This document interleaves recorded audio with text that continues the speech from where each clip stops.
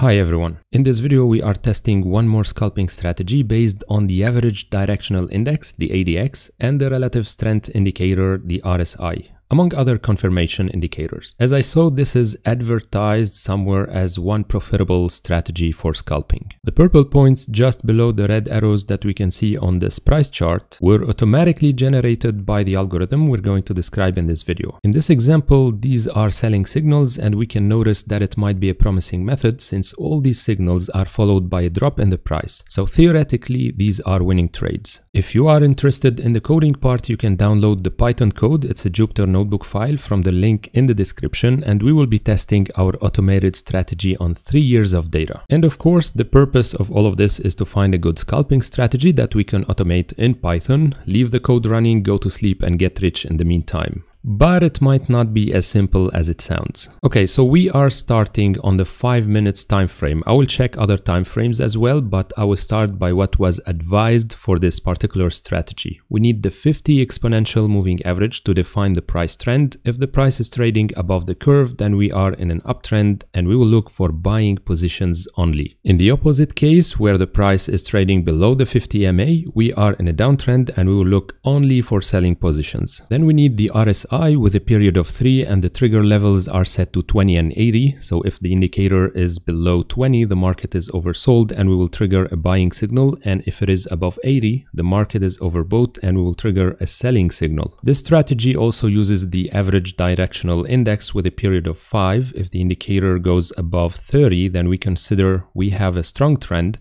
So it's some kind of a trend confirmation index, and it works for both directions, uptrend and downtrend. In both cases, we are looking for levels above 30. When all these conditions are met, we have the first part of our signal, and to get an additional confirmation, I am using a candle pattern, looking for an engulfing candle along the direction of the trend.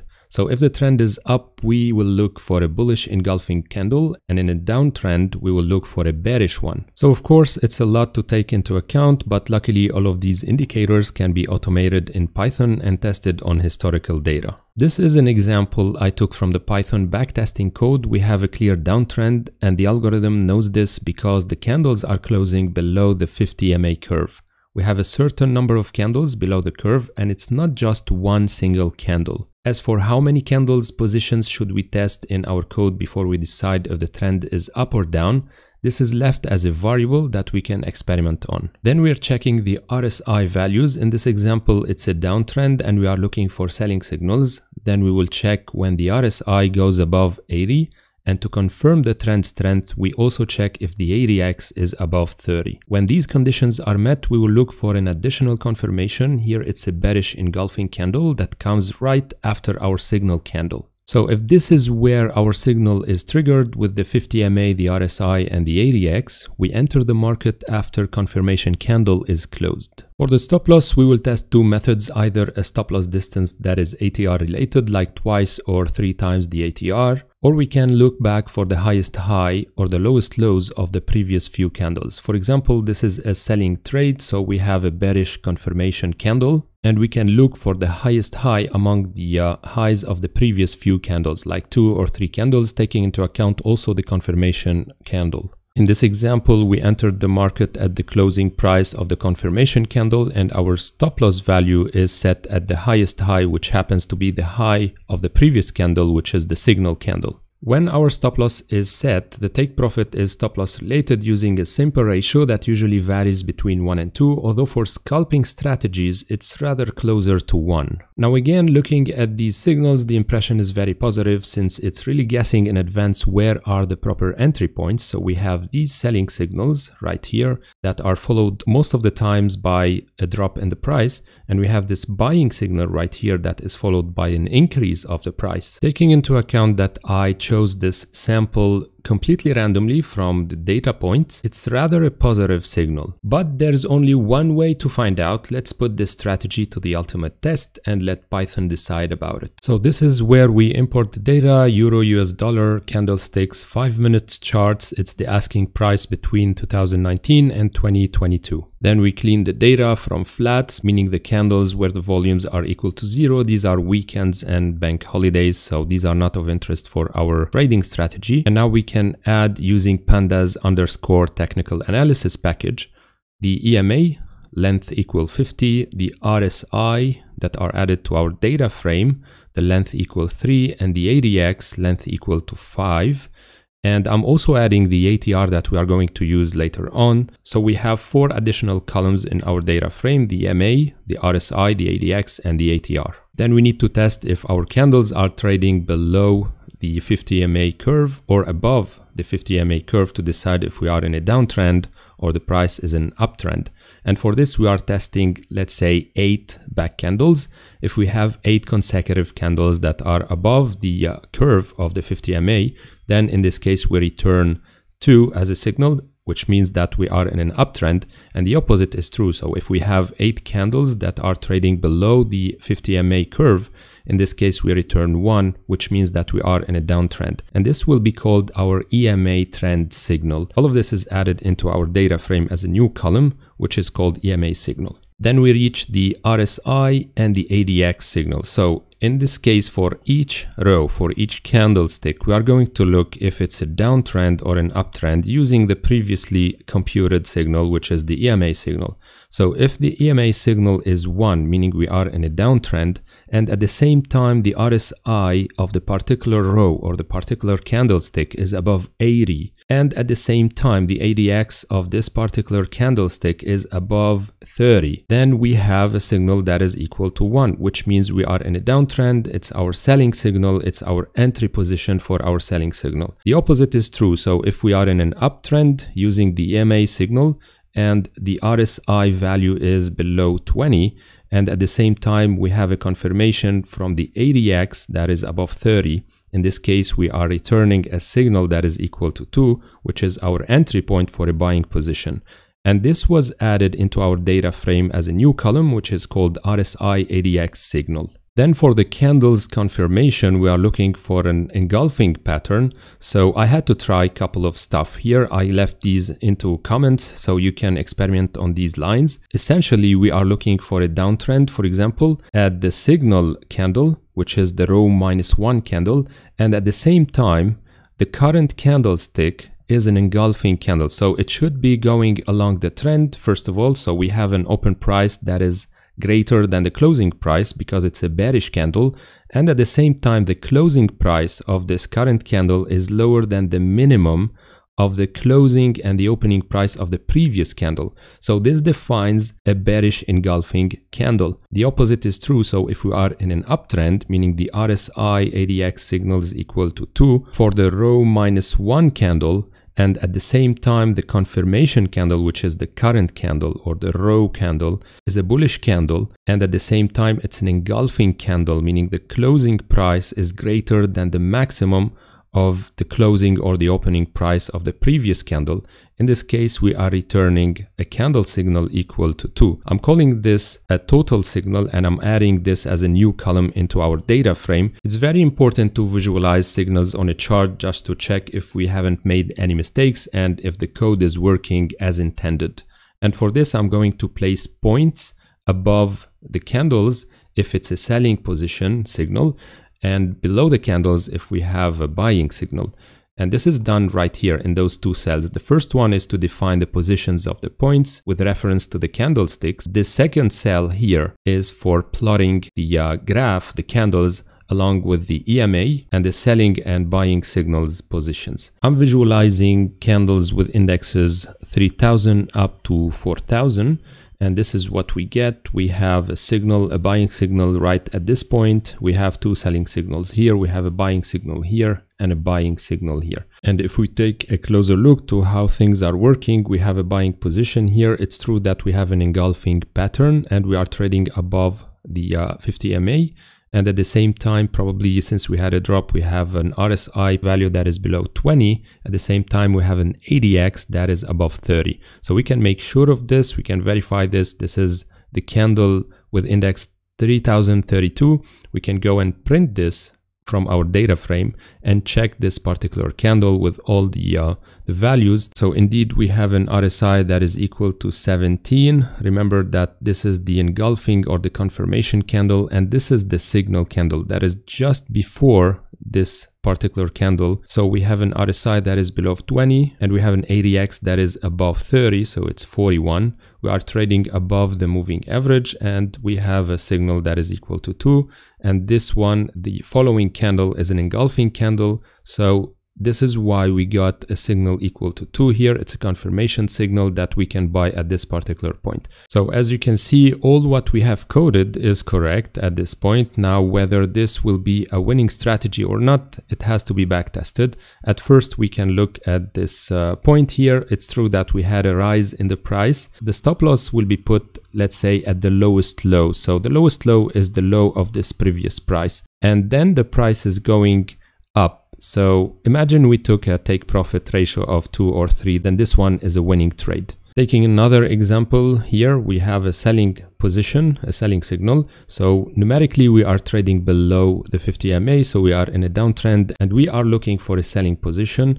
The RSI is obviously above 50 MA, either for this candle or for the previous one. And at the same time, we have an ADX that is greater than 30. And here, if we take this position, it is a losing position, most probably, because I don't think we're going to scalp as close to the price. Take into account that we are selling at the closing price of this confirmation candle. So right here, I think this one is probably a losing trade. Also at this point, we have the perfect setup. We are trading above the 50 MA. We have a great uptrend and we have all the signals, the RSI and the ADX in the proper positions. And at the same time, we have a bullish engulfing candle. And if we take this position into account and we have the lowest low that is here, so this is our stop loss, we are probably hitting very close to our stop loss, or we might be lucky if the spread is not enough to touch our stop loss, we can be having a very small winning trade. But remember, this is a scalping strategy, so the wins will not be very high. Okay, now that we have verified that our code, what we have written, is working properly as intended, we can continue and check the stop loss from the price. This needs to be computed, so we are checking the previous candles. Here I'm checking 2 previous candles plus the current candle into account. Like if we are buying or we are selling at a particular candle, the highs and lows of this candle are taken into account. And also we are taking into account the highs and lowest prices of the 2 previous candles, just to check where I'm going to put my stop loss. This is a variable. You can put 3 candles here or 4 candles or as many candles as you want, just to test and be on the safe side where you are going to put your stop loss. And once the stop loss is set, we can put it as an additional value in our data frame, and this is a column called SL signal that I'm adding right here. And now we reach our backtesting. We are using the backtesting.py package. It's very easy to use, so I'm using it for a few videos so far, and we are going to take 2% of our current equity to trade with. So this is the size of my position. So at first we're testing the ATR related stop loss. I'm taking 1.3 times the ATR distance, and it's going to be our stop loss distance. And the take profit stop loss ratio is also set to 1.3. And we're testing with a $100 account as a starting value with a margin 1/50 or a leverage 1/50. Let's check the statistics. We have minus 2.3% in return after 3 years of scalping, and we have number of trades that is 1,170. So the frequency of trading is really closer to the scalping style. Our win rate is around 40%. So it's not very spectacular, hence the results that we are getting. And if we plot the equity, this is what we get. So it's an increasing equity at first, nothing to be mentioned. I mean, these are very small wins. And then it's going down and it keeps wobbling around 98.5% or 98% of our equity. Well, at least it's not completely losing strategy, but it's not a winning strategy either. And if you add the commissions and the cost of trading on top of this, it's not going to give us something that is profitable. Okay, let's test this using the different strategy, meaning the highest high or the lowest lows for the stop loss. And this is going to give us something around minus 2.9%, minus 3% over 3 years of trading. Number of trades is 1,214 trade, and the winning rate is 46%. So this one is kind of better regarding the winning rate. So if we take a look at the plot of the equity, we still have a decreasing equity. It really resembles to the previous one. All in all, using these described parameters, this strategy is not really the profitable strategy. Let's check it out on a higher time frame like the 15 minutes time frame to see if it works better. So here I'm loading the 15 minutes data also for 3 years, 2019 and 2022, Euro US dollar. So it's the same set of data, only we are using the 15 minutes time frame. I'm going to run this and the results are the following. We have a return of minus 0.04% over 3 years. So it's good that we're not losing much money. However, it's not a winning strategy so far. The number of trades is 527 and the winning rate is 43%. Checking the equity, we have ups and downs regarding the equity, so nothing that would resemble to a profitable system. Let's check the other strategy of the stop loss, taking the highest highs and the lowest lows of the previous candles instead of the ATR related stop loss. And here we have a return of minus 0.17%, so a small loss over 3 years. The number of trades is 546 and the winning rate is 50%. So it's performing better from this perspective. So taking into account the higher shadows and the lower shadows of the candles works better for setting our stop loss. And this is our equity, so it doesn't show a profitable system. Now, for those who are curious and would like to investigate more regarding this strategy, you can download the Jupyter notebooks. I'm going to put 2 files, one for the 5 minutes time frame and for the 15 minutes time frame. Although I would advise you to go upper in algorithmic trading for the higher time frames. For example, 15 would work easier than the 5 minutes time frame out of experience. So the first things that you might want to change are the EMA length. For example, instead of using 50 EMA here for the 15 minutes, I use the 100 EMA length of the exponential moving average. The length of the RSI can be changed also from 3 to something more robust, for example 4 or 5. You might want to experiment on these parameters. Same thing for the ADX. Instead of using 5 for 15 minutes, I used the length equal to 7. So you might want to change these. And at the same time, you can also check these parameters, meaning how many back candles would you like to consider above or below the curves before you decide if it's an uptrend or a downtrend. Same thing for the stop loss. So how many back candles are you going to consider, checking the highest points and the lowest shadows of these candles to set your stop loss value. And in my opinion, most importantly, it's this part here, the candle signals. How are you going to consider this? Do you want the signal to be triggered at some point and then you would look for a confirmation, or you simply discard the confirmation? Maybe the bearish candle doesn't matter much in this case, or maybe you would like to have a bearish candle with a signal at the same time that falls within the bearish candle, not before that candle. So it would be a confirmation plus the signal happening at one same candle. So does it matter? It's a lot of cases that you can imagine. It's a lot of scenarios, and you can try all of these by modifying this particular cell right here. When just looking at the charts and looking at the signals, things might seem promising, but when you put these to the test, a robust test with 3 years of data or 4 or 5 years of data, then you can see the long-term outcome of following such a strategy. Anyway, I hope that the information found in this video was helpful for you, and I also hope you are enjoying the learning process with the coding part. Until our next video, stay safe and see you next time.